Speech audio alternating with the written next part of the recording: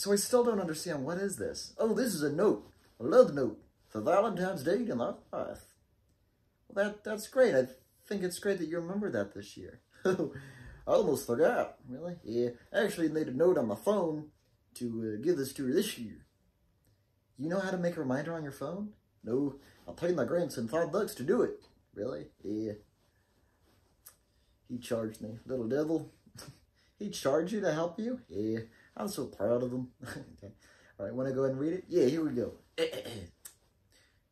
This is a generic letter that I've actually read to multiple women over the years. Oh my gosh, but they don't know that. What if she sees this?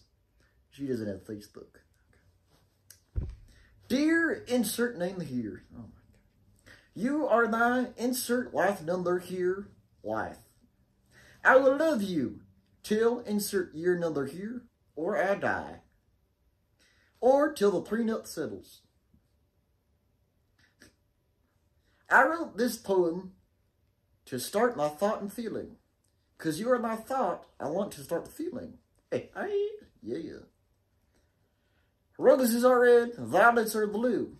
You may be my fifth wife, but after you, I'll have two. That's terrible.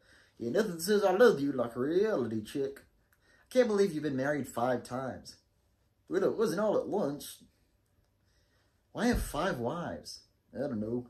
Probably one for every year I've been single. Plus, being married, I was able to keep my last wife off the streets. Oh, was she poor? No, she was blind. Oh, yeah. I guess love really is blind. Yeah, that's why we got together. She always assumed I was her well-built lover. Wouldn't she have just picked up on your actual body type? No, because we actually got together during COVID. Oh, so you both stayed 6 feet away? And it was still the closest relationship I've ever had. Happy Valentine's Day. Happy Valentine's Day.